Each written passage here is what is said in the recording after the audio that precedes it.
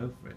Okay, on the assumption that you're dealing with a company which hasn't changed what it does, the business model doesn't change, there have been no surprises from year to year, this is what you expect to see in a set of financials.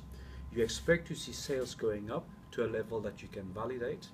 You expect to see gross profit margin, operating profit margins, and net profit margin broadly in line with previous years, because as your costs go up, you pass it on to your customers. When you look at your profit figure, you then ask yourself, well, this figure is good vis-a-vis what?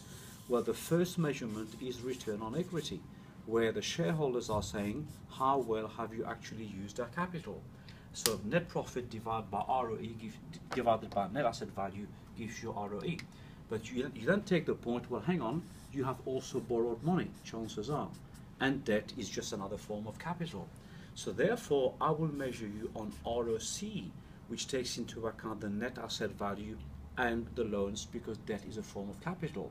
So you've borrowed money. Let's have a look at that. We call this gearing, which is the relationship between debt and equity. You've borrowed money. Why have you borrowed money? Are you making a loss? Yes, no.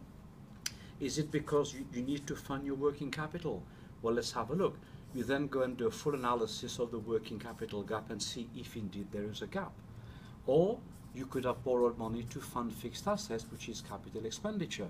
If you've bought assets, what have you bought and how well are you using those assets? And we measure that by return on assets.